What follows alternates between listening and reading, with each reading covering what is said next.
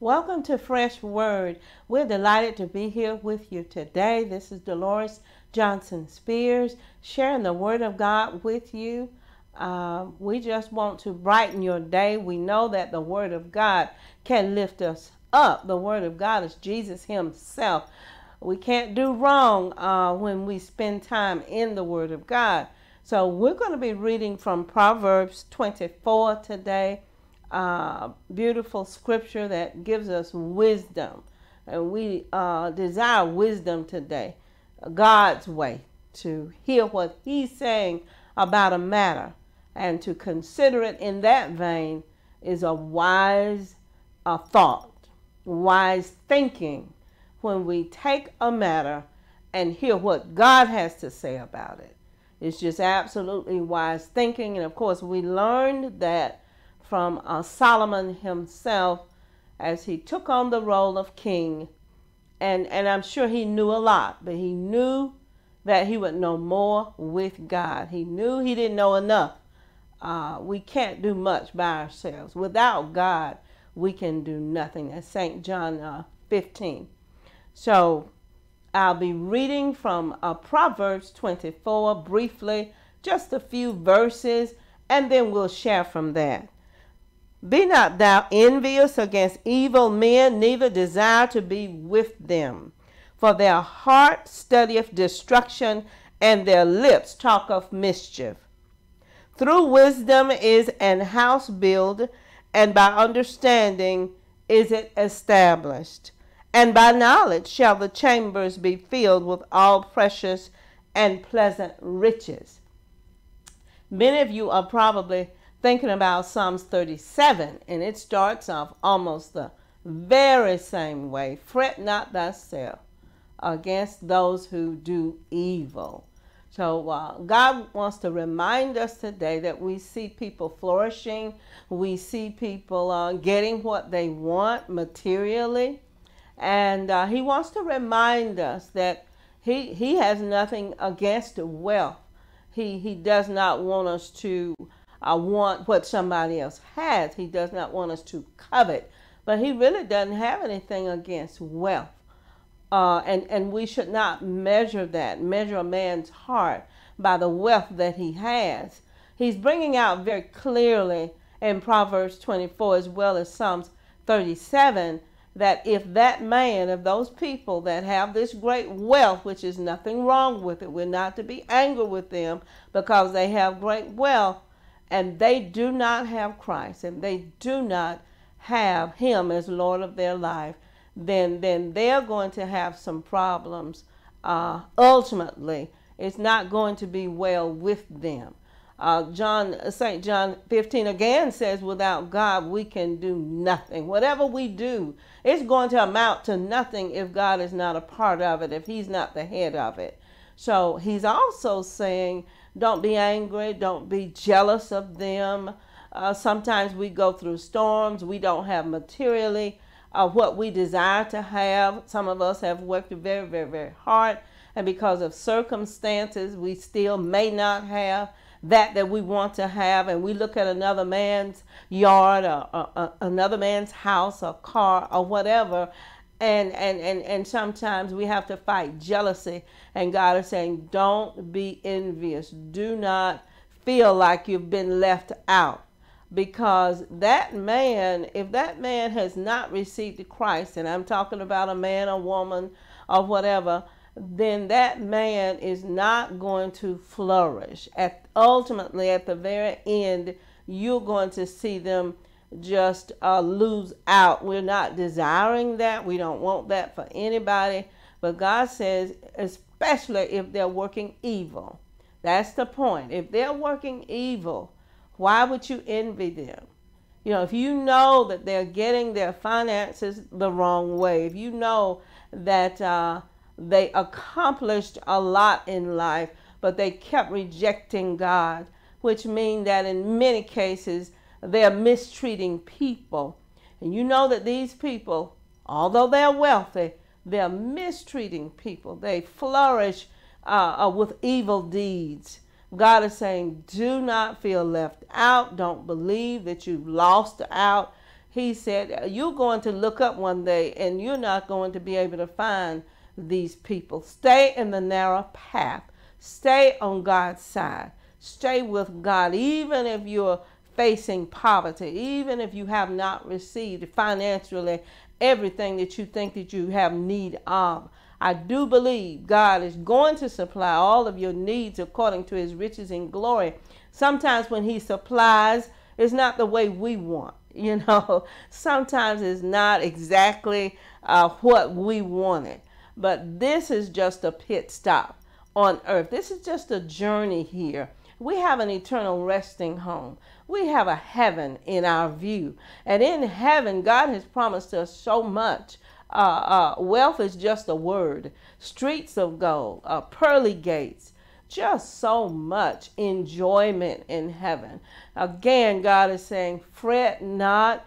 This life is so much bigger than wealth. Yes, we need certain materials to prosper in life, to even just survive. There are certain things we have to have. We have need of food and water. We have need of clothing. We have need of shelter. But God is saying, do not waste time being envious, being jealous, because you see someone that seems to be flourishing and prospering way more than you. God says, if that person is evil, if that person is not in him, then that person will not continue to prosper, and you won't miss anything. You aren't missing anything. And I tell you, the thing to do, unless God stops you, is to pray for that person. Just get in prayer for them. They're working evil deeds. It seems like they're the wealthiest people in the neighborhood or in the city. But that they're working evil deeds. I believe the Lord would bless you if you would just pray for them. Pray for them. But do not waste time being jealous of them, because they have an eternity that nobody desires. If they don't change, if they don't repent, they're going to be dealing with an eternity that no one desires. And this is not a fairy tale. I want you to know that this is real, and this is what it comes down to.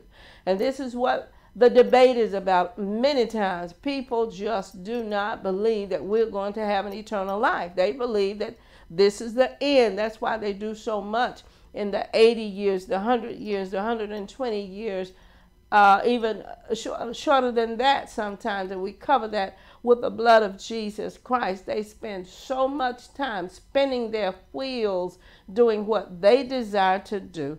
And God says, no, the design, what he wanted was that we would just plug into him, allow him to be Lord and Savior, and then he'll show us how to navigate through this life, successfully. God does not mind us having riches, like we said before. Remember the rich young ruler, but we have to commit it unto him. We're just stewards of it. Every penny we have belongs to God. We're just stewards of it. And remember the rich young ruler, after he talked to Jesus, he literally told him, well, I'm perfect in all of those ways. When it comes to the commandments, I do what I've been instructed to do by Jewish law. And Jesus called him on it and said, well, I tell you what, sell what you have and give to the poor. And he backed up because he felt like the money belonged to him. He felt like these riches I worked hard for, and I'm not paraphrasing. He refused to trust God with it. And what's going to happen to him, or what happened to him, or what happens to people who have a mindset that what they have belonged to them? I'm telling you, every penny that rich young ruler had, every penny that you have, every penny that I have, belonged to God himself. If he tells us to give it away, that's what we need to do. I'm not saying it's easy. You may have plans for that money. You may have saved that money. You may have bills that require that money. But I'm telling you, when we allow him to be Lord and Savior and we yield to his Spirit, when he calls for an offering, and he has already made it very, very clear that we are to give. And if we give, it's going to be given back unto us. Good measure, pressed down, shaken together, running over will men give into our bosom.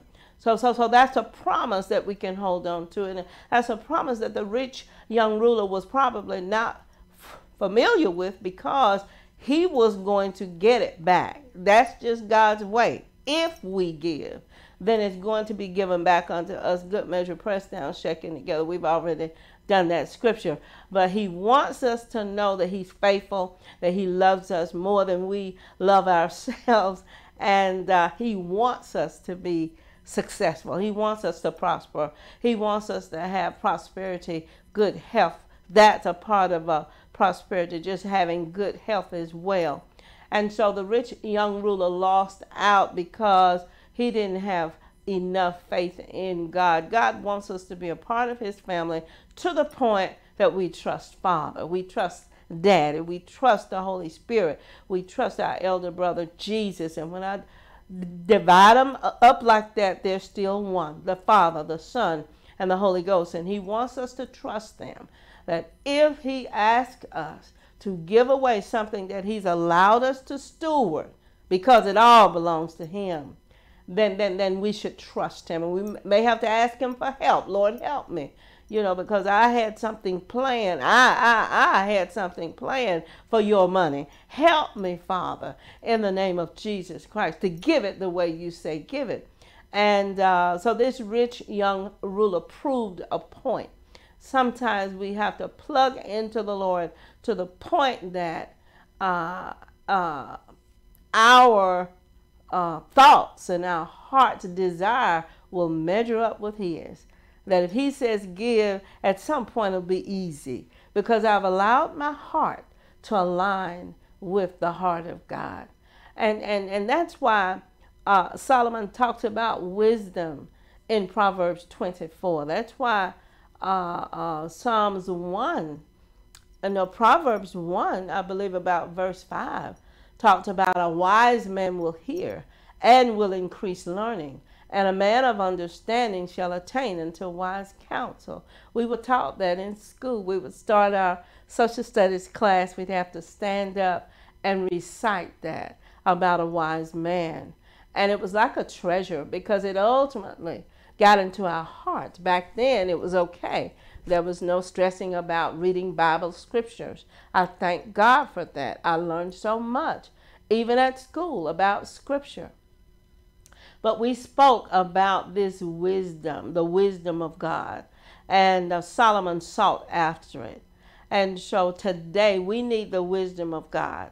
God says don't get frustrated about those things that are okay, already in place. Don't allow a person's lifestyle to frustrate you, because at some point, if you keep getting jealous and envious because you see somebody's lifestyle and you don't particularly like it because you think you look terrible in your lifestyle against their lifestyle because things have been easy for them, God says, literally, we're wasting time. It's not a wise thing to be envious. It's not a wise thing to covet. And I started off by saying he does not mind us having wealth, but he does not want us to covet. He does not want me to go after something that somebody else has.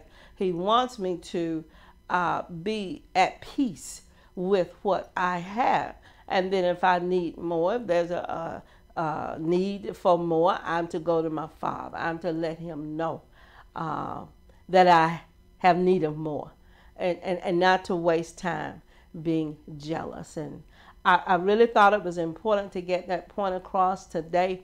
I want you to ask God to allow it to marinate in your hearts, because we live this life and we want it to give glory to God. I want my life to give glory to God. I know you do too.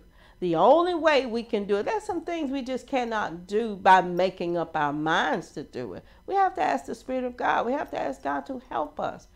We're not our own. We're bought with a price. He didn't intend for us to be strong in ourselves. Every scripture almost that you find out about strength, that strength is in the Lord. Be strong in the Lord and the power of his might.